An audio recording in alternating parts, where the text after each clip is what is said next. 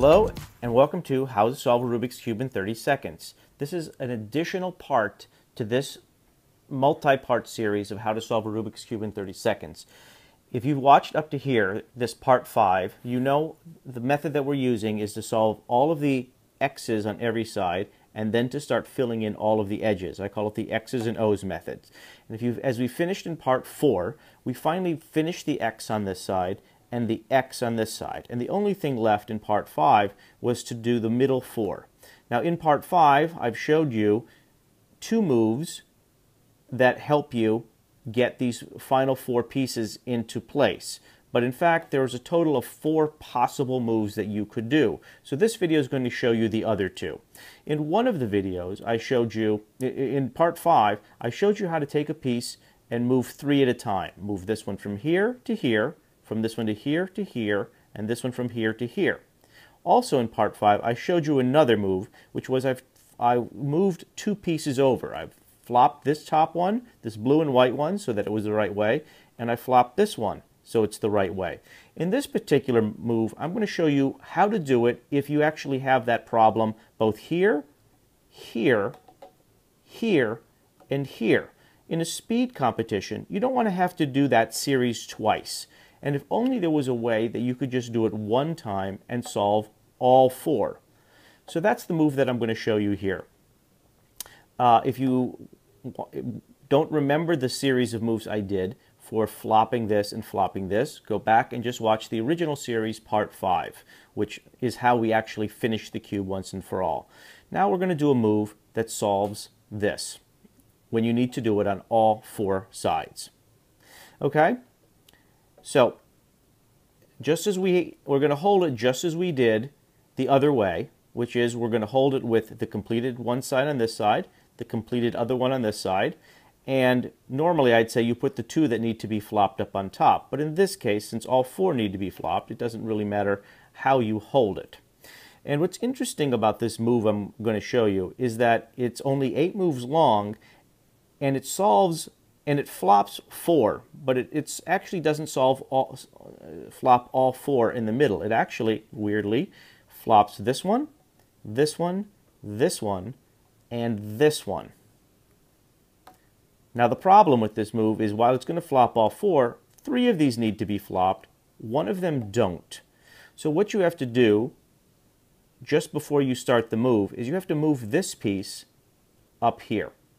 And as soon as you move this piece up here, you can do this simple 8-move piece. It will flop all 4, and then you'll have to move the piece that's there back to there.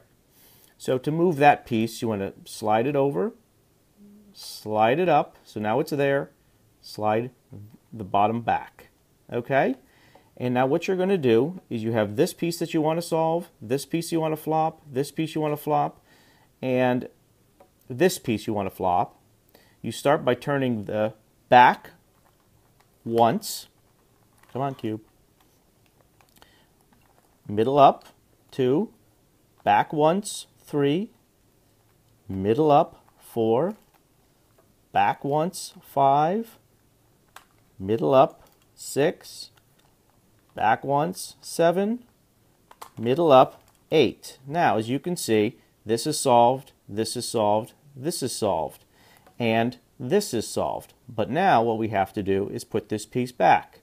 And we have to put it back exactly the same way that we did, which was we turned the bottom in, we turned this one down, and we turned him back. And there you go. Essentially what we've done is we've done this move where we've turned these twice. So if you have any, now what makes this difficult is that you have to remember how to move that 4th piece here into this position and then move it from here back. So just to sort of remind you how we did that again, we turn the back. Now that piece is here. We turn it up so it's here, and then we just turn the back again. And now this is still our back face. And we're going to start by actually turning the back face. 1, 2, 3, 4, 5, 6, 7, 8. All I'm doing essentially is turning the back face, turning the middle, turning the back face, turning the middle. Now, we've done that. We just have to put back, turn it back, turn it down, and turn it back, and we're back to where we started. We've got the 4 that need to be flopped again. So that's the first move that I'm going to teach you.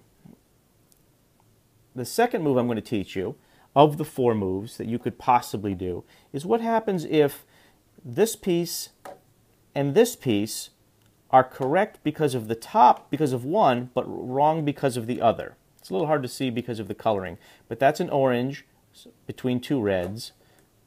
That's a red between 2 oranges. And over here we have the same problem. We have a red between 2 oranges, and we have an orange between 2 reds. So what we need is to flop 4 pieces. We need to move this one here, and this one here, and at the same time, we need to move this one here, and this one here. And what we'd like to do in a perfect world is keep the sides solved, because if we could just move this piece here and this piece here, keeping the green up here, keeping the blue here, the cube would be solved. So this is the 4th move of all 4 moves in that part 5 that will show you how to solve this. You put the top face up, bottom face down, you put the 2 that mismatch in front of you, so that you're going to swap this one with this one, and you move the center down 2, turn the bottom twice, move the center up 2, turn the bottom twice. Now you have a completed side, completed side, completed side, and completed side. So you've solved the cube. So in part 5 I showed you 2 moves that moved these 4 centers around. And now I've showed you another move that moved those 4 centers around. Between these 4 moves, there is no other combination that will come up. It will always solve those 4 center pieces. If you have any questions, please feel free to write me. Please drop me a note, give me a like, please subscribe. Thank you. Hope you enjoyed it. Talk to you soon.